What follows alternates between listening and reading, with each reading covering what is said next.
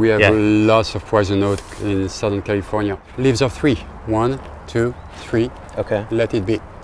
So 1, 2, 3, let it be. Yeah, it's a plant that you want to touch. You know, you don't want to put in your mouth either. Okay, you know, you're touching it and you just put it in your mouth. Yeah, but.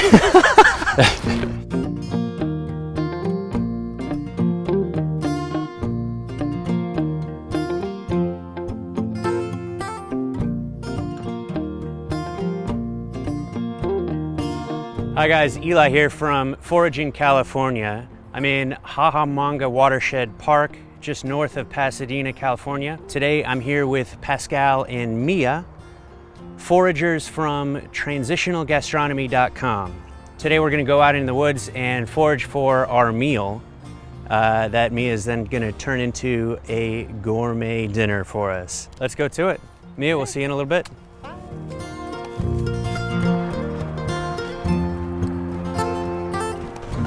Take a look at that one.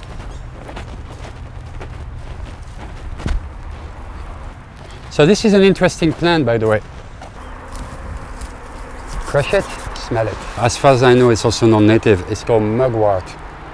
Mugwort? And if you listen to the name, wort is for an herb that has a specific purpose, and then you have the word mug. So it's an herb for a mug. What do you make with it? Beer. I want to hang out with you. Yeah. For a week.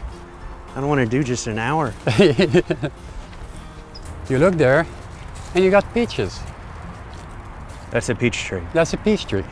If you stop here, this is all food. This is more food than a garden. Really? Let me introduce very fast and then we can go into details. Let me guess. Okay, go for it. What we would eat. What about this right here? Nice. Now we're getting somewhere. Okay, great. Okay. I'm gonna say I survived for another hour because I picked that up. This is probably the best plant you could pick up. Yeah? This one is actually the lamb squatter or the wild spinach. Lamb squatter. Okay. You see that right there? There's a little bit of red. Yeah. And then in some of the older plants, feel the leaves. You're gonna feel like a little bit of a coating on it, like powder, like a little bit of powder, and you can even feel it between your finger. The seeds are completely good to go. Yeah. Actually, you're gonna eat some today in the wild crackers that I made. Oh, I great. used that to make flour. Very easy to collect.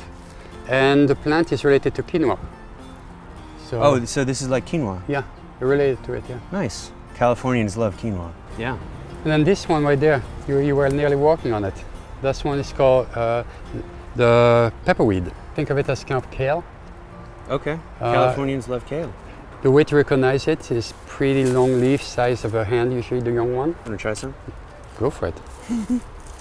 I'll take something. That one is, see, you need to cook it and stuff. That's like... Oh, for God's sake, smile. That's not bad.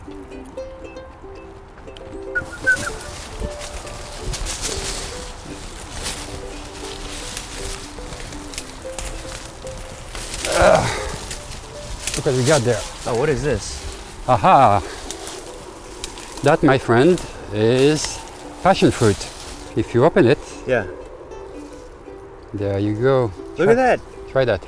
Just the That's delicious. seeds? Oh, go for it. Just eat the whole thing.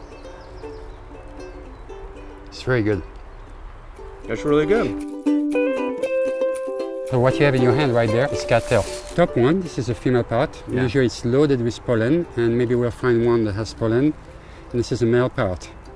So the male part is completely edible. You have to get it at the right time when it's really green. Yeah. And then you basically can boil it or steam it, and you can eat it like a corn on the cob. Like. Oh, really? Yeah, you're gonna eat that today. Oh, great. Oh, there we go. See, one of the rules when you learn about foraging, never give up. And there you go. Look at that. So this you can completely use to make flour. So Yeah. you basically take a plastic bag and you just shake it. But this is the perfect specimen. This is going to taste so wonderful. Yeah. You know, we can take this, have Mia cook it, we're going to taste it. All right. Mia, I got some food for you. Some wild spinach. Nice. And I got some pepperweed. Thank you. Yeah, you're welcome. Like corn on the cob. Yeah. These are the California or perennial pepperweed. These were foraged today, and all I'm going to do is saute them down in a little bit of olive oil with balsamic vinegar and some salt and pepper. Quail that I confit in duck fat for 7 hours. And over here, I have a kombucha squash puree with all of the wild sages that are in the area. My culinary experience, or my culinary expertise is take it out of the freezer, put it in the microwave. Okay, well we're gonna solve that. Okay. Okay. So you're gonna take one of these and sort of stretch the dough like a little pizza. Yeah. Without breaking it. You're really good at that. I'm really good. If you give Am up I hired? Yeah, if you give up the TV gig, Yeah. I need a sous chef really bad. So this is a garlic cream soup that I'm then adding a concentrated puree of lamb's quarter, and you get to play with your food. It's fun. Okay, and then these are little wild radish flowers that we foraged. Oh, we saw those. Yeah, last finishing touch. Cattail. This is cattail pollen, which is super good for you, but it's also really, really beautiful. Eat that like a piece of corn on the cob, Okay. and then you swig the soup.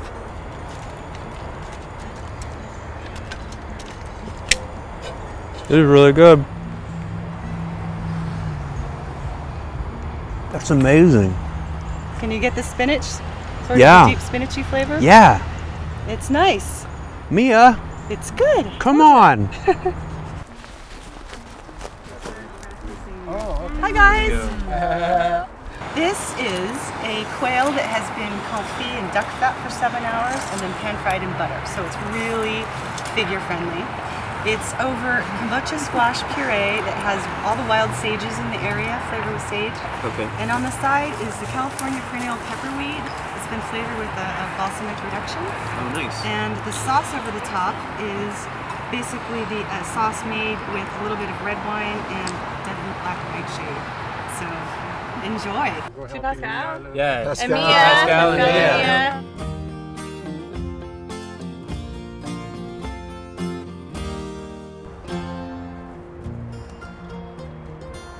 This is our little salad course, and what it is a blend of wild lettuces that you can find. There's purslane, sow thistle. Underneath that is a white bean and garlic puree, and on top of that are some quail eggs with a little bit of olive oil and balsamic. So enjoy.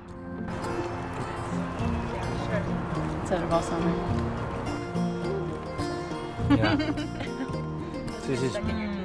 Thanks so much for watching Foraging California. We've had a great time today. We went out into the woods and got mugwort, elderberries, perennial pepperweed, all kinds of stuff that I didn't even know existed out there. I hope you guys learned something. Learned that you can turn it into a gourmet meal as long as you have a chef like Mia. I'm gonna finish the rest of this elderberry wine. Cheers.